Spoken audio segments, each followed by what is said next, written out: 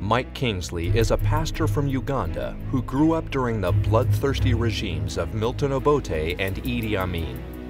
Kingsley, who survived death, wars, famine, diseases, witchcraft, AIDS, and all the evils that almost wiped out Uganda's people, is now a missionary to America. To have survived the horrors that took place in my country and to be alive today is a miracle. I remember running with my father and mother while loud sounds of gunfire were going off. We were jumping dead bodies and witnessing the mass killings that were going on. But now we thank God for transformation. Uganda is still on the road to total recovery and transformation, from the grassroots level to the national level. The President and First Lady are still calling their nation to be a God-fearing nation, repenting for all the sins in the land through a national cleansing. I am very thankful for what God has done and is still doing in Uganda today.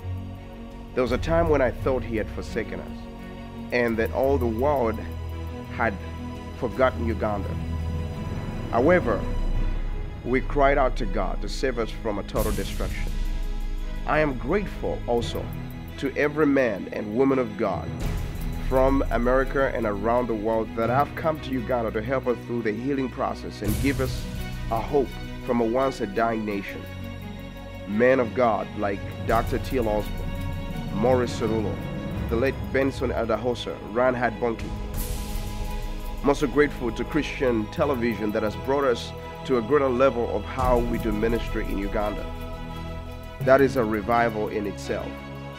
We owe a great debt of gratitude to TBN's Paul and Jen Crouch, CBN's Pat Robertson, Dexter's Marcus and Johnny Lamb, Benny Hinn, Joyce Meyer, James Robinson, and many others that have impacted our nation for Jesus.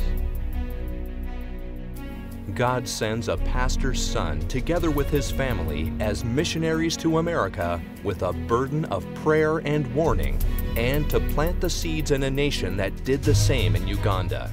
A warning not to throw away those godly principles that made America great.